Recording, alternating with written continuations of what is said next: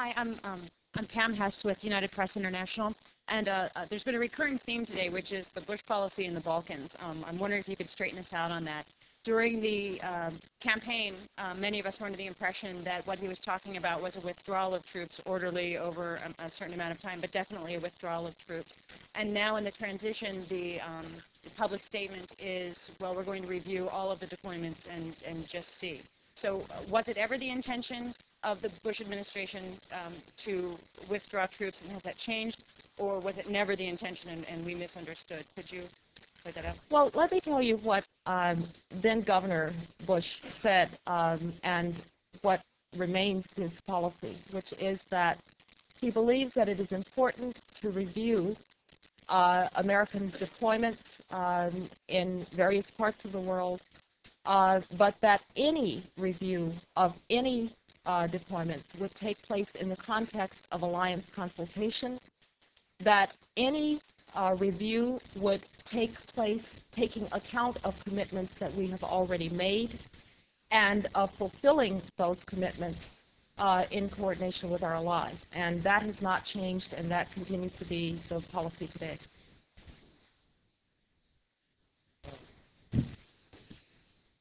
Mohammed Sutuhi, Egyptian TV9 News Channel. I have a question about the Middle East. Are you going to build on President Clinton's proposals on the Middle East, or just start from the beginning?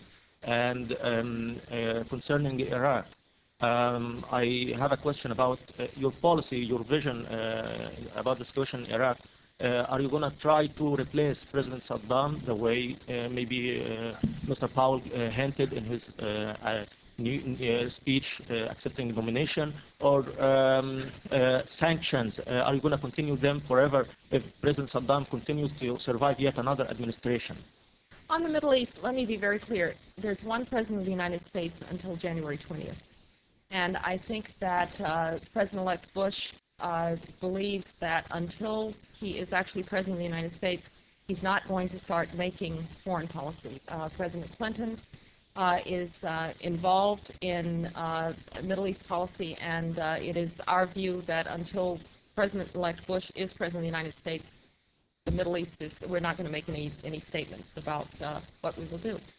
On Iraq, I think it's been very clear, and I believe you would see in the testimony that Secretary Powell gave, that our belief is that Saddam Hussein remains a tremendous threat to the region, that there has to be pressure brought on him, continuous pressure brought on him to live up to the obligations that he undertook at the end of the Gulf War, that the sanctions regime needs to be reinforced and strengthened, and that it will be the goal of this administration to make certain that we deal with Saddam Hussein in a way that is consistent with the tremendous threat that he remains to his neighbors, including the potential that he is continuing to try to develop weapons of mass destruction.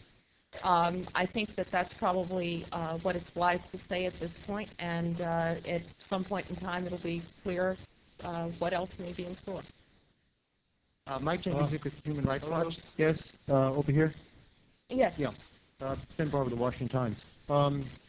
There's been some concern about the possible arms sales the decision on arms sales to Taiwan. I just wondered if you could move forward with that. And just as a second question, I've heard that the non-political staffers at the National Security Council have been told that they're going to have to leave. I wonder what the reason for that is. I'm sorry, I don't know what you're referring to in the second case. The NSC staff is, as it always is, a mixture of people who will stay to fulfill details and a mixture of people who will be brought in from the outside. And nothing has changed, as far as I know, through practice of NSC staff for some time in the past. In terms of the arms sales to Taiwan, that is not yet an issue. It will come up on the Hill, and we'll cross that bridge when we get to it. The one thing that we'll say is that President-elect Bush, as he made clear when he was running for office, believes that he has certain obligations under the Taiwan Relations Act, and that he's going to fulfill those obligations. Mike Jenkins, Human Rights Watch. Two questions on trade policy, one general, the other specific. Late last week, I was in the Silicon Valley at a conference on trade policy in the 21st century, in which there were discussions about the role of international labor standards and environmental standards in trade regimes. And I'd just be interested in your general comment on that issue. And then a specific question about China's entry into the WTO. As China joins the WTO, what do you think can be done to encourage greater adherence to international labor standards, as well as to create social safety nets for millions of unemployed workers who are going to lose their jobs? Thank you.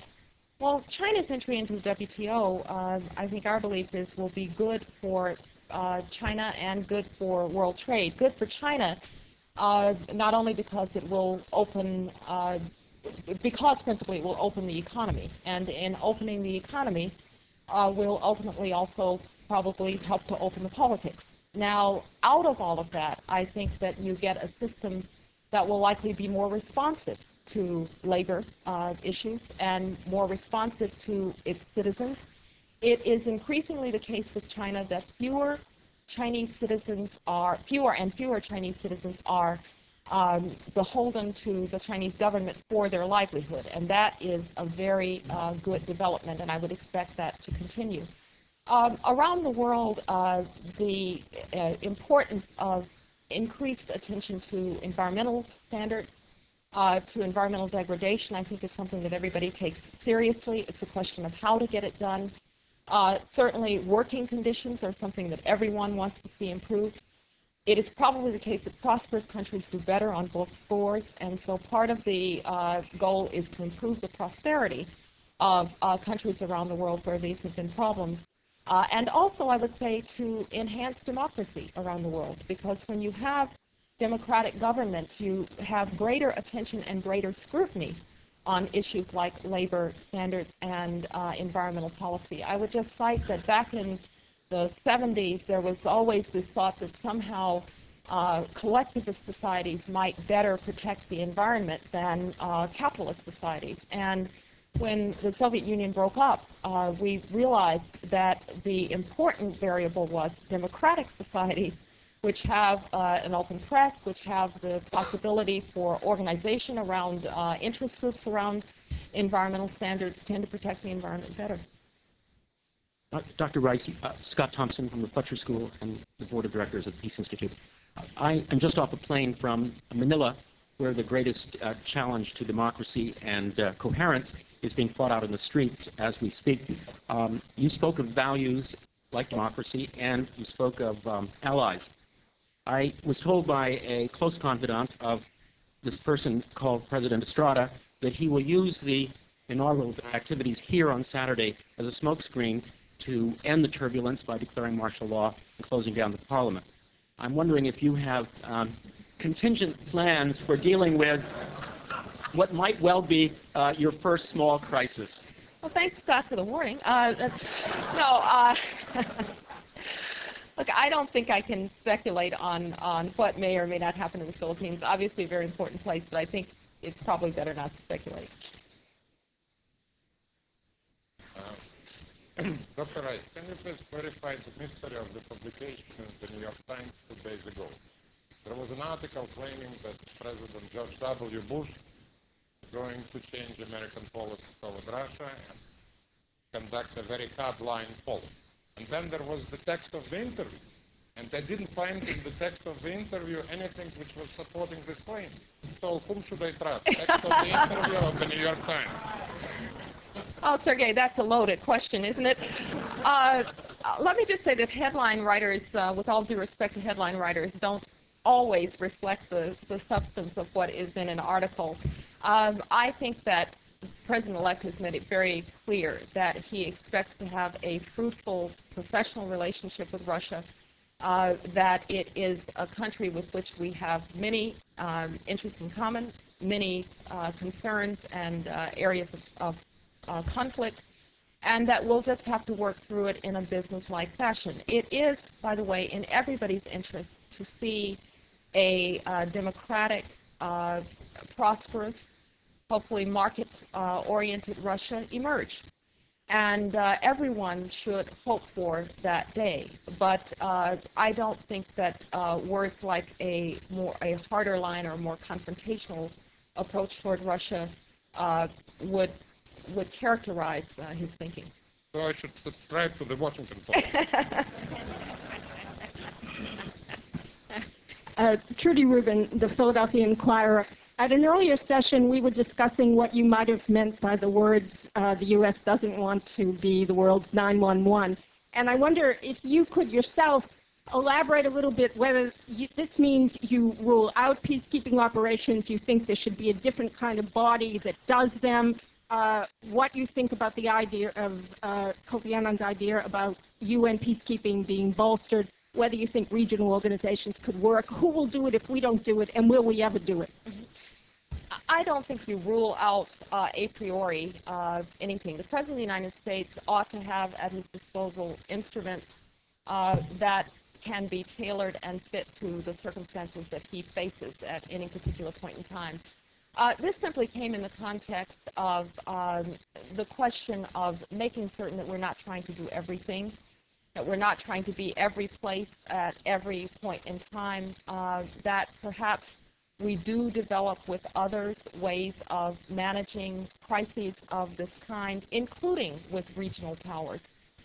We've all spoken, I think, positively about the East Timor model, where Australia was able to carry most of the load with some American help, of the model which perhaps is emerging with Nigeria in Sierra Leone.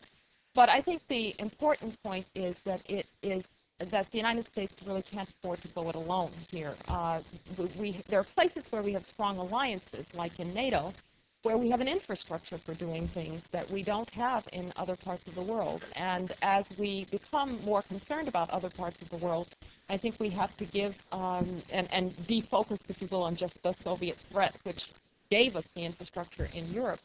I think that we have to begin to think about what kind of infrastructure, what kind of coalitions, what kind of relationships we need to develop in other parts of the world.